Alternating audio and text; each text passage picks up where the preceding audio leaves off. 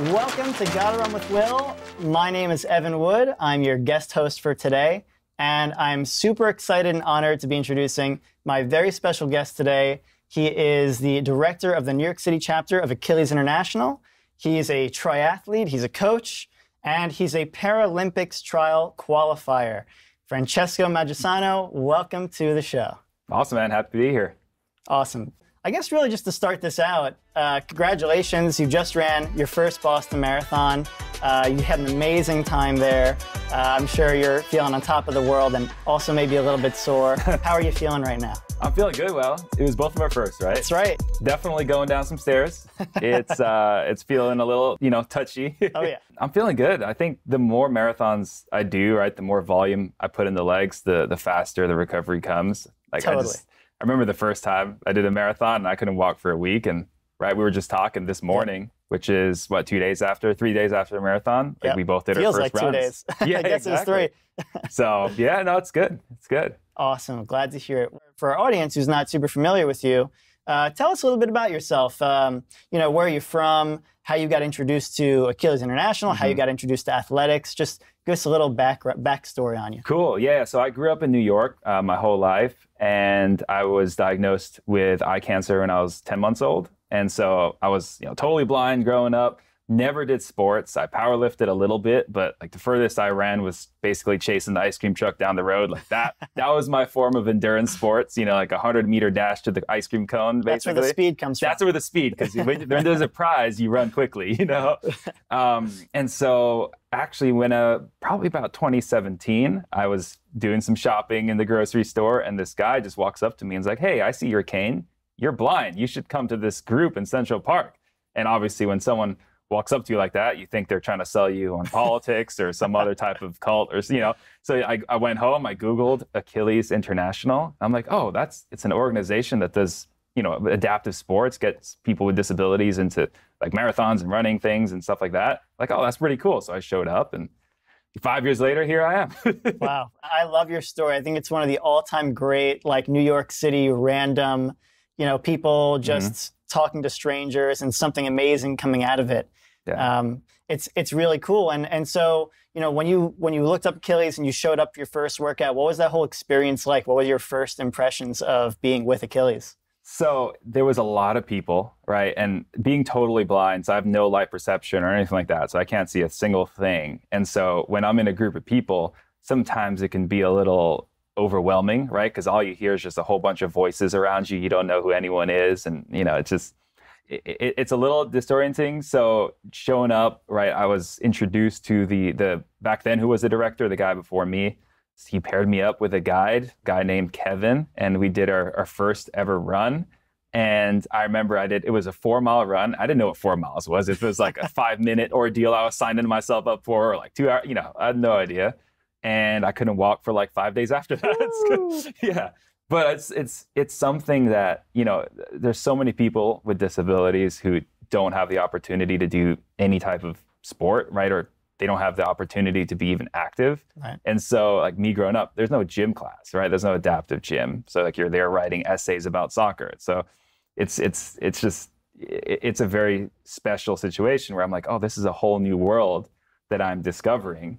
And it just opened up a whole different thing for me. Yeah. Totally. There's two sides of it that I think are really amazing for someone who had no real background in athletics before joining Achilles.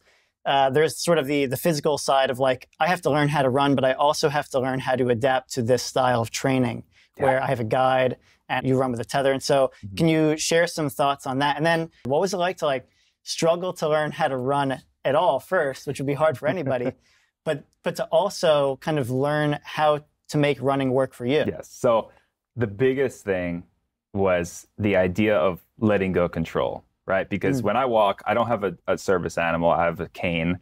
And, for those, it's just, right, it's a really long white cane. You swing it from side to side. That's how you feel where things are. So like you feel there's a sense of control, right? That I know where the things around me are. When you're running, especially if you're totally blind, you're just trusting 100%, right? Like They could very well just run you into a brick wall and you'd have no clue, right? So it's you just have to let go and you're running into this emptiness, this nothingness, and you're just trusting that it's fine and it's okay. And now part of my job is training new guys. So I run with new people all the time. It's not a big deal now, but when I first joined, it was like, oh my goodness, like this is, it's basically trust falls constantly. You know? Yeah. And so now, and a very special part of running for a lot of our athletes is that bond with the guide, right? Because you form friendships. You like some of the guides are the most, like the closest people that I know that I feel super close to. So it's a lot. It's multifaceted for sure. That's awesome. Yeah. Finding the motivation to train is really hard for almost anybody. When you just started out with Achilles and you realize like, oh, this is really hard. What was that thing that kept you coming back for more and more that was just like, I love this? What was that special magic sauce? The second time I showed up, I ran into the guy by the name of Charles Catherine, and he's also totally blind. And he was the director of the triathlon program back then. And I bump into him almost literally as we're walking from the bus stop. We like cross canes, you know, there's a moment of who are you, you know, but we figured out, right, we're both going to the same place. So we start walking together and he's telling me about adaptive triathlon. And I didn't know how to swim and I'd never ridden a tandem bike before, but he basically recruited me in the 5 blocks it took to walk from the bus stop to the workout. And I'd say 2 things. One, trying new things, right? Being able to do something that I never thought was possible, let alone consider, right, doing. Right. And so that's half of it. The other half would be just pushing myself, testing my limits in a way that, again, I didn't think was possible. So there's so many times, both in training and racing, where you're exploring parts of yourself that you never thought existed. Yeah. That really attracted itself to me. I love getting myself to the point of contemplating very seriously quitting or failure, or just, you know, playing with that border of just, am I going to be able to do this or am I going to fail? And just pushing that boundary slightly further each time. You know, like that really, really appeals to me. It's like a roller coaster ride where, you know, you get to the top and it's like, wow, this is really high up. This is crazy. This is scary. This is intimidating. This was tough to just climb up here. And then you have that awesome ride down where, you know, it's the running the Boston Marathon. It's, you know, some of your other heights that you've achieved. And then you get really, really excited for that next, you know, climb up to the top. And and you never really know how high up each rise is going to go, which is really exciting. And that's something that, you know, just everybody can relate to, which is one of the cool things about, you know, running and triathlons. So this is really fascinating to me because I've always struggled with, you know, everything outside of running. I could never learn how to swim well. I never really learned how to ride a bike. As a fellow New Yorker, I don't know how you got the skills, but I never learned how to ride a bike, and I'm no good at it even when I do somehow manage to balance myself on one. Running is one thing. Can you tell us what it's like to be able to participate in all 3 sports involved in triathlon? Definitely. So I guess starting with the swim, the hardest part for someone who's totally blind to learn how to swim is the stroke. But the hard part about learning the stroke is there's no concept of what the stroke is supposed to look like, right? I think if you take most people, even if they're not swimmers, and you ask them, can you visualize what it's supposed to look like, a freestyle stroke? You can watch video, you know, they see Michael Phelps, and like you can see what it's supposed to be, versus trying to explain all that to someone who's totally blind, who's never seen a swim stroke in their life. That's, I would say, the hardest thing. And so when we get new athletes who've never seen, it's literally a matter of lying them down on the ground next to the pool deck and just moving, like manipulating their body. That is the only way that they're even going to vaguely understand what it's supposed to be like. And it's a process, and it could take years for them to just, you know, because obviously you're moving the body, but it's not in motion, right? It's not as dynamic as it should be. Yeah. And so running, I feel like, is a little easier for people to pick up because, you know, you're walking, it's more of a natural thing. Swim stroke, not so much, you know? So I really struggle, and I still do. Swimming is definitely my weakest of the 3. And technique and form and just trying to adjust little inches or millimeters of like, this is where your finger's supposed to enter, this is where you're supposed to do, and finding non-visual ways to associate those things. So instead of, you know, picturing my hand entering at a certain point, thinking in relation to the top of my head, it's, you know, my forearm is grazing my ear. So trying to find tactile ways to think about it. That's really hard. And then you introduce open water, then it's just like, The waves are crashing around you. If you're in a race, people are all around you, like kicking you and punching you in the head. It introduces a whole other thing. It's terrifying. Oh yeah. Just thinking about it. Yeah. So but it's fun too, right? Because that's the challenge. If it was easy, I don't think it would be anywhere near as fun or challenge. Well, obviously not as challenging, but not as attractive. Absolutely. Part of the attraction is the fact that it's hard. What keeps you coming back to do it again and again?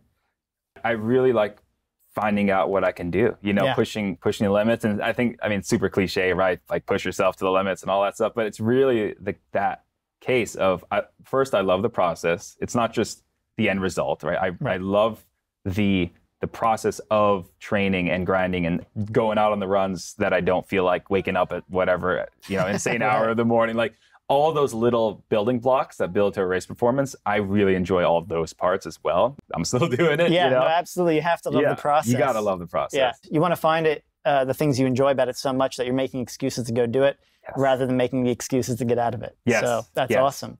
So at what point did you realize, like, this isn't just something that I can do, it's something that, like, I'm pretty darn good at? When did you realize that you had this sort of untapped potential for this? I don't even know if I've realized that. I just enjoy it so much that I just do it. And there was never one race performance where it was like amazing, like, oh my God, I have arrived. Every race performance is just small incremental improvements, and it just continues. That consistency of small incremental improvements. Well, both in like finish times and things, but also just performance-wise. It's just I don't know. It's there's so many things in endurance sports that you can do, and so many things that I haven't done yet. It's like let me try to check some of those things out. Awesome. I want to rewind for a second. I want to talk a little bit more about Achilles International and obviously your role there. Mm-hmm. So tell us a little bit about what it means to you to be the director of the New York City chapter, which I think it's one of the biggest chapters in the world, if not the biggest. Yeah. So New York City, it's our flagship chapter. Yeah. And right now we're actually in a pretty exciting time of Achilles because we're trying to grow the New York City model into other areas around the country, around the world. And so like we're targeting certain chapters around the country. We have probably like 60, give or take a few, chapters spread all across the world. For example, our Norway chapter does a little bit of cross-country skiing, right? Because of the winter time, you can't run. So, but minus those little variants, it's basically getting people with all different types of disabilities involved in mainstream sports centered around like endurance events, so marathons, 5Ks, things like that. And the exciting thing is obviously I joined as an athlete first. Right. And as a couple of years went by, I joined first the leadership structure of our multi-sport, the Tri-Achilles, and then I moved over to the New York City metro area. So that's how I'm where I'm at now. And it's just, it's fun because, how many people can claim that their job that they have to do every single day is actually something that they really, really enjoy doing and they feel passionately about, right? I'm like fully into this, right? Both as an athlete and as an employee, obviously. And so that's just this very, very cool and special place to be. Yeah. Now, when I heard that you were going to fill that role, I was like, yes, like, awesome. No. What are we in for? The person whose place you took was amazing too. Mm-hmm. And so Achilles has just been kind of blessed with great leadership across the board. But it's really special having an Achilles athlete fill this kind of role because you can really understand where the athletes are coming from and you understand the importance of the relationship with the guides. Yeah. What's it like when a new athlete comes and how do you approach them to get them to feel really welcome? The reason why I went so deep into Achilles so quickly was that conversation I had with the triathlon captain, Charles, on the second time I showed up to Achilles. Him being totally blind, and to me at the time, I mean, still is, like totally independent, was, doing his own thing, was coming from a job that he had, an actual job. Right? I was in college back then, right? It's like, I didn't know I didn't know all that. So like he had his life together, right? And not only together, but he was thriving, right? And he was going out racing. He raced for the French national team in triathlon. Like he had it, and it was such an inspirational thing for me as a, young adult, I guess, blind person who was just trying to figure out like what is possible. Mm-hmm. And so I think having people who are in positions of leadership or at least in influential positions who are similar to the people we're welcoming, right? I'll talk to a new athlete and they'll have all these concerns, and it's like, oh no, but they're trying to explain to me why I don't understand that, why it's like, it feels maybe scary to come out to the park and meet people that I know. I'm like, bro, I get it. I'm totally blind. I was in your position. They're like, wait a second, you're blind? Oh, okay, cool. Just being able to relate to athletes, I think is so important, and never forgetting the roots, right? Never forgetting, like, I was an athlete first, and I'll always be an athlete in the sense of Achilles, right? Athlete, we call people with disabilities athletes. So like, I'm a person who's blind first, and then, the rest of it comes. It's awesome. You can add like a role model, hero, all those titles to that as well. So thinking about, what you've got going on moving forward, you just ran the Boston Marathon, amazing time, 3 hours, 37 minutes. You were looking really strong as I saw you on the course. Yeah. Just describe what that feeling was like, coming to Boston and posting a really great time. And, Boston is such a holy grail for so many runners around the world. What was that experience like for you? I learned a few things. One, training's important. Yes. Preparation's important. So Boston's was April 18th. Yep. I ran a half marathon the month before in New York City. That was my longest run leading up to Boston. Wow. And I got COVID right after the half. So I spent like 2.5 weeks with zero running. Wow. And so I say that all to the point being just like, I came into it obviously not as prepared as I should be for a marathon, for any race.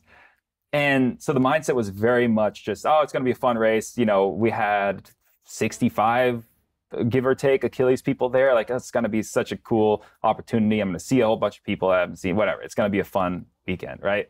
The day before, we all went to the Red Sox game, drank like 6 beers. It was fine, It was just supposed to be a fun weekend, which it was. It was so much fun. And we get to the race, and maybe halfway through the race, well, before we even get to halfway through the race, I normally don't start counting miles, like playing mind games and things with myself, till like mile 18, 19, right? That's when it starts, you start grinding it a little. I was counting miles at mile like 4. Like, I was like, there's a problem. It was like the 5K mark. And I'm like, wait a second. Okay, I have another like 23 miles of this. Like, this is not going to end well. Right. And those first 2 were supposed to be the easy miles. Exactly. And I'm like, wait a second. This is not. But you just kept going, right? And I was doing the math in my head. I'm like, wait a second. I can PR this marathon. Yep. And all of that to say, like, preparation is super important, obviously, but at the end of the day, I think you just sometimes need to send it, do epic things, and see what happens. Absolutely, yeah. Well, there's this great sign at the top of Heartbreak Hill that says something like, your training got you to Newton, your heart will get you to Boston. So true, because those hills kind of destroy everybody. Yeah. There were so many times where I wanted to walk, I stopped so many times, and it just, those little games, right? You play with yourself to stop yourself from walking, or to stop yourself from slowing down, or whatever it is you shouldn't do, but you really, really want to do. Totally. So that was another thing. I've never done a marathon with only one guide. I normally have at least 2 guides. Right. And it's just, super helpful, right? Because you have your primary guide who is holding the tether with you. And then ideally you'd have a second guide to run and get fuel from the aid station, so you don't have to like try to navigate a blind person inside 100 people at the aid station, or just playing interference as people are passing you or you're passing other people, So doing this race with only one guide, that was definitely a new thing. But if I had to do it with one guide, like that dude, Crick, I could not ask for a better guide. Like, he was on it. He was like living it, yelling at the top of his lungs. Like, that's awesome. Every time I was like, it was uphill and I wanted to walk, he'd like yell at the crowds, like, let's go. He'd like make everyone cheer. And I'm like, oh crap, now I can't walk because now everyone's cheering. And I'm like, well, like, you guilted me into not walking, basically. That's awesome. What's that feeling like when you cross the finish line with your guide? The guy just ran exactly what the athlete just ran. Plus, they're paying attention to everything else, right? Other people, fueling, making sure your athlete's not, like crashing into any. It's definitely not an easy job. And so when you cross that finish line, it's obviously super special because of what you just did, but it's more special because of now you have this bond, right? With this other human being that you just shared this experience with, and it's never going to be another experience exactly the same ever again, right? Every race is different, every experience is different, and now you just shared that with another human being. Like, that's a very, very special thing.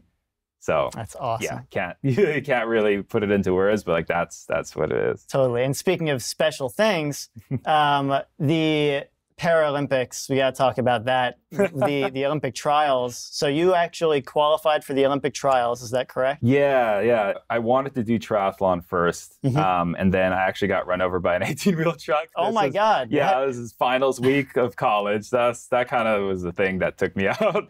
And so I couldn't do the races that I needed to do to get the points for triathlon. But with cycling, the qualification's a little simpler. It's not as many, points things. So it was a little more straightforward. And so I decided to just switch from triathlon to cycling just for that, that one event. Yeah. And so that's what got me to Minneapolis right before Tokyo to do trials. And so it was definitely an interesting experience. It helped my cycling a lot, right? Obviously going from 3 sports to now only focusing on one.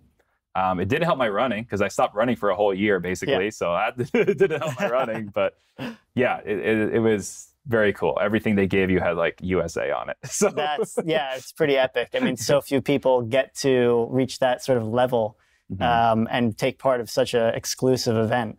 So it's really cool. I'm sure even though, I'm sure you wish that you'd made it. I know you had big goals to get to Tokyo, but still, like just the fact you're a part of it is something that people spend their entire life aspiring for. So it's pretty awesome. At the end of the day, it's like, all right, keep it going, keep it pushing. And next one's right around the corner too, not that far away. That's 24. That's right. So keep working hard. Yeah. So I always like to ask the question, because obviously you've accomplished a lot of things and you've had many great feats and achievements. But I always like to ask the question of people, what's one really humbling learning experience that you had in your running or triathlon career up to this point that made you just go like, wow, that was rough. I got to take some lesson from this. If there's one thing I would say, when I first started getting into triathlon, again, I couldn't swim, right? Like I literally didn't know how to swim and couldn't swim.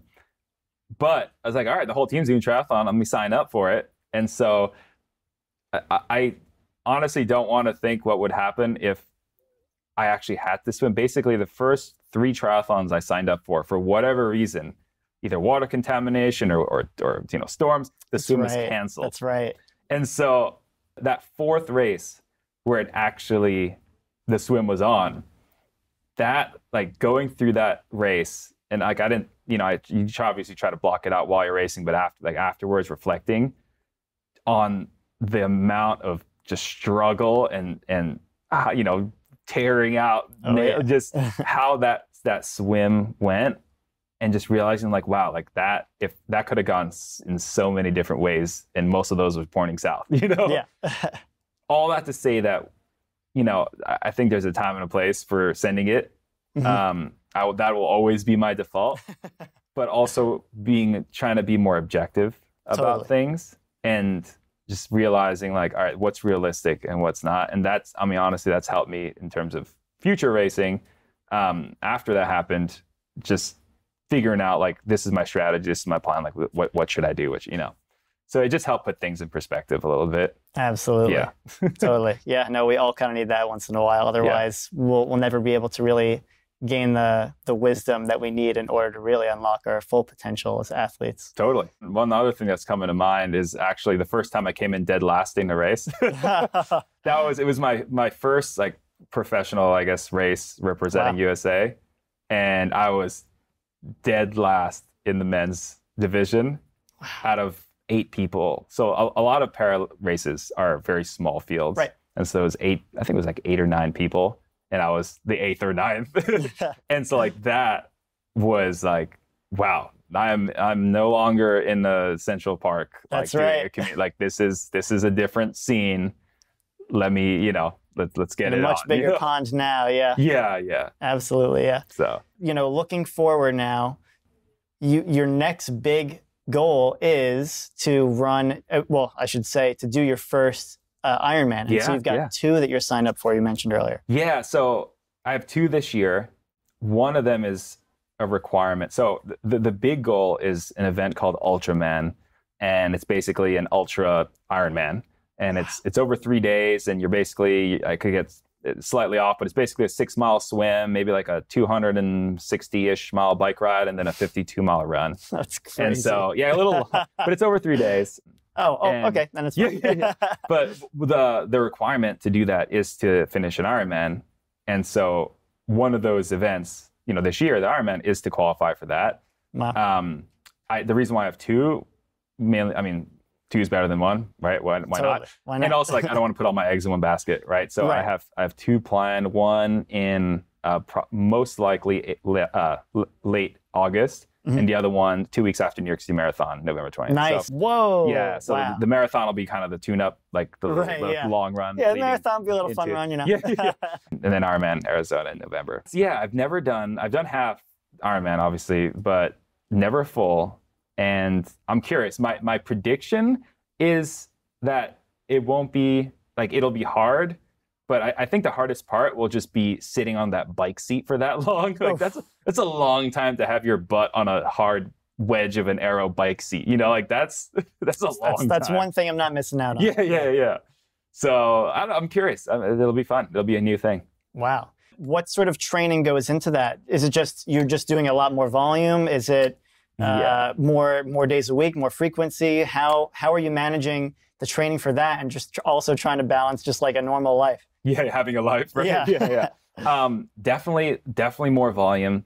The hardest part with that, I think, will be finding, with any training, right, as a blind athlete, is finding guides. The guide who is also crazy enough to do that. Yeah. And it's not even, honestly, it's not even finding the race guide, because finding a guide to do a race like that, like, it's not easy, but it's not difficult either. Like, you can probably reach out to. Yeah, no, I mean, it sounds epic to me. I'm ready to sign up for it. Based on what you're saying, I'm pumped. Yeah. It's finding the guides to train with, right? The guide that'll ride a 4-hour bike ride every Sunday morning, like for 3 months, that's the hard part. Yeah. And so it's going to be, that's why I'm so fortunate to have, a crew, not just a couple guys, but I have like enough people that I can tap and just rely on for, long bike rides, long runs, long swims. That's another thing, like 2-3 hours. Yeah, maybe not 2-3 hours for the Ironman, but definitely for the Ultraman, like having multiple hour swims.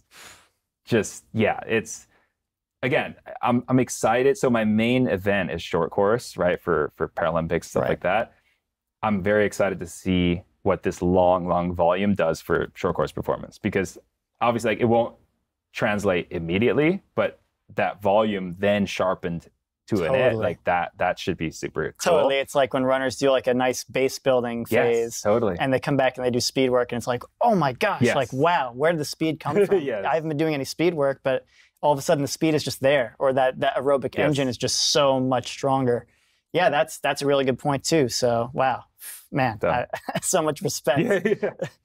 So in terms of the training, we went through a couple of really tough years, and I'm sure it hit everybody really hard, going through the pandemic, but I'm sure to a degree it hit Achilles athletes really, really hard, because all of a sudden, you're not supposed to be with anyone, but you need guides to be able to train. So tell us a little bit about what that experience was like and how you got through it. Yeah, obviously when I do any type of outdoor training, it's with a guide. And when you're being told you're not allowed to come 6 foot, near any type of, it's like, what are you going to do? Have a 6 foot long rope tether? Like you're basically on a dog leash, and got like, it was for probably a good 8 months at least when it first started, when there was like no interaction at all, no coming close to people.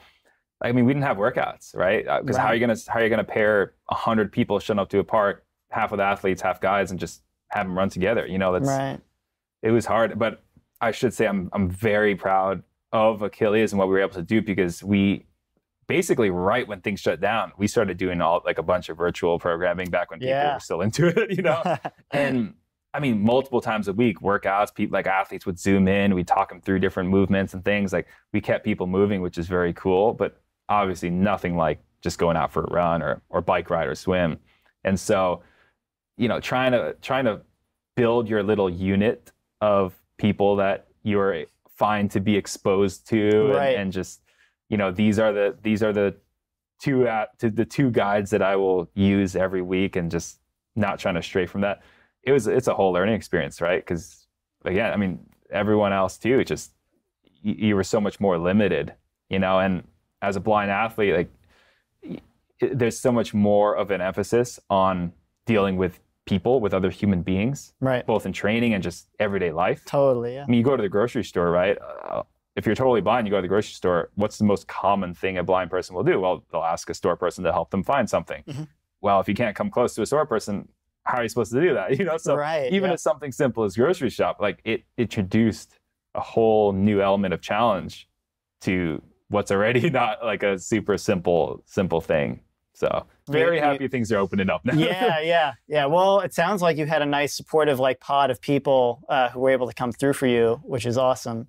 But I'm sure it was very, very special when eventually things opened up a little bit more and we were able to start doing the workouts again in Central Park. What was that initial feeling like when everybody was finally able to be together for that first couple of workouts? Things shut down, right? March of 2020. We reopened probably around September of 2020. Right. And I'm telling you that people were just happy to stand there and just talk at each other from, you know, because back obviously like vaccines were not out yet and things. So you still kind of had to distance and, you know, we had to wear masks when gathering. So there were still those restrictions, but people like just stand there 5 feet apart from each other and just like talk at each other in the park for like hours. just, you know, just happy to like not be on a computer monitor, you know? So a typical Saturday morning Achilles workout will have anywhere from 30 to 60 people with disabilities, and then the same number to double of guides. So we might have like 100 people show up to an Achilles workout. When we first reopened, we had to limit numbers. And so we had 2 waves of 20. And so 40 people total. And, you know, as the months went on, we slowly increased and slowly reduced restrictions as, you know, we were allowed to the point where now things are basically, you know, as long as you're vaccinated, things are basically open. Nice. So, yeah. I run Central Park basically Saturday morning myself, and I've used that as sort of my long run day. Yeah. And it's been great seeing Achilles back out there, and I always see the same friendly faces over and over again running the loop. And you know, it's just awesome. You guys are an amazing organization, and there's so many inspiring stories and all kinds of people who've overcome all kinds of different challenges. You know, and the fact that everybody can get together, to me, it's evidence that everybody can really relate fundamentally on certain levels that a lot of people just don't even think about, you know, in their everyday lives. Honestly, that's one of the special things I think about Achilles, because I've been involved in organizations in the past, right? Blind organization, things like that.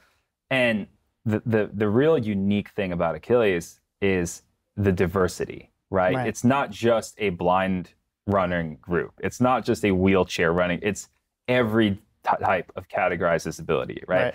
And it's not only included, people are just interacting and mingling, which seems like a simple thing, but it's such a rare, honestly, thing in the disability community, because so much of the disability community is segregated between what disability you have, maybe where you're from, what part of the city, or you know, like what specific needs you have. And with Achilles, it's like, you know, you might be a blind dude and your best friend's a person in a wheelchair, and you know, you go do the adaptive baseball to get out of, like, it's just the diversity. And again, because it's people with disabilities, obviously every type of demographic, every type of socioeconomic class might have someone with a disability, right? So you're having someone who literally was homeless 6 months ago, and they're, you know, going out to lunch after a workout with someone who runs a hedge fund or something. You know, it's like these things that you would never see in just, I guess, in real life, right? This is real life. Totally, in day-to-day life. It's common. It's not even a thing, you know, a spectacle in Achilles anymore, because that's just what it is, you know. And that's, as I got to know Achilles more, that was one of the special things that just kept me coming back. It's the community, you know? Yeah, it's like everybody's fundamental need, it goes just beyond whatever their disability needs are. Everybody needs camaraderie. Everybody needs a chance to achieve something extraordinary.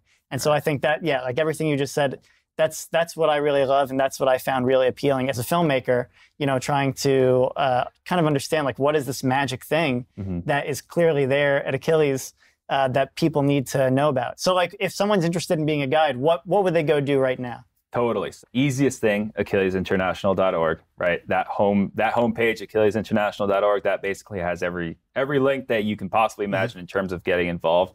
To be a volunteer, first you have to be paired with a chapter, and that's all like handled internally. you fill out the form, you basically put where you are, and we'll, you know, stick you wherever the closest chapter is. And we're actually, so we're doing guide training now, which we didn't used to do before COVID. We used more experienced guides to train new guides, like as they were running, which worked. It was fine, but like not as standardized. And so now we're having formalized guide, you know, orientations and trainings. And so you'd come out for a guide training, you learn about Achilles, how to hold a tether, how to give verbal cues, obstacles and directional cues, things like that. Then you go out for your run, and when you come back, you're basically done, and you're free to sign up for any upcoming workout. And so, you know, I lead all the Central Park workouts.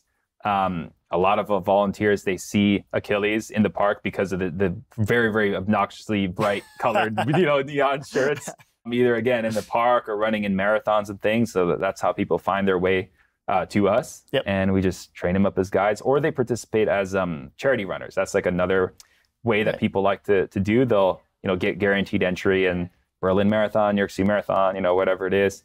And they have a chance to run in support of Achilles. So. Awesome. What are some things that you're hoping to achieve either in the blind community or just in general with your career beyond what you're doing right now? Like, what are the big next steps? Funny you mention that. So I'm getting back into music writing. Awesome. Yeah, and so it's kind of all interconnected, right? Because as I get more involved and you know, learn more about myself athletically, that then translates to other parts of my life, both, you know, professionally, which I guess professionally can be construed as athletically because it's Achilles, but also just creatively, right? Like doing new things. Yeah, definitely music writing's a big thing. I went to a John Mayer concert at the Garden. Nice. I think that was like 2 months ago. And ever since there, I didn't touch my guitar since before COVID. And I came back from that concert and I was like, it's time. I need to pick up this guitar. That's awesome. How long have you been playing music? I picked up piano when I was 5 years old. Wow. And then switched to guitar in high school because I'm like, what are all the girls into? Little did I know piano, I should have stick with piano, right? Piano is the way to do it. But at the time, I just watched School of Rock, right? The movie with Jack Black. And I was like, guitar is where it's at. Like, that's where the cool people are at. So I switched to guitar, and that's how I picked it up in high school. Awesome. Yeah. Awesome. So definitely just explore more creative stuff. I think what the pandemic, right, has taught a lot of people, me included, is you just gotta do things that you want to do. Totally. Responsibly speak, you know, not obviously don't go crazy, but like I don't see, and I never really saw the purpose of putting things off, but like I don't want to regret not having done something, right? Right. So whether it's athletically or otherwise, or, you know, hiking this big thing, or I don't know, going to some rave in London next, you know, it's like, I feel like there was a hesitation. Like, it's easy to stay in your groove, right? Yeah. And I think what the last couple of years have taught me is maybe push myself out of that groove a little bit, you know? And you can always come back to it. Totally. But maybe explore some new things, you know? At this point, I would just say, like, is there anything else that you want to talk about? Is there anything that you wanted to, that I wouldn't have ordinarily thought to bring up? Honestly, I'll say when I first walked in here, the question was, you're going to wear your Boston shirt or a guide shirt, right? And you're like, well, you haven't technically guided, or you haven't guided me, so I think I know where this is going. Yeah, so I think we got to do a race together, man. Absolutely, man. I don't know about Ultraman, but yeah. That way, you know, next time you can wear a guide shirt. Absolutely. And, it'll be all synced up. And I'll be even more proud to wear the guide shirt legitimately than this Boston shirt right here. So absolutely, man. Yeah, I would love to. Yeah, absolutely. Totally. Well, Francesco, on that note, I just want to thank you so much. It's been an honor. It's been a blast chatting with you, and we're definitely going to run together sometime. Yeah, careful what you wish for, man. My guides, I have a tendency when things start hurting to start saying some really, really cringeworthy one-liners. All right. Really bad ones. Well, you've never heard my cringeworthy one-liners. Oh, that's true. All right, that might be the clash of the cringe. Yes. Awesome. Well, thank you so much again, Francesco. It's always a pleasure chatting with you and an honor. And I want to thank Manhattan Neighborhood Network and Will Sanchez for having us. And until next time, gotta run. That was fun. That was fun. Yeah.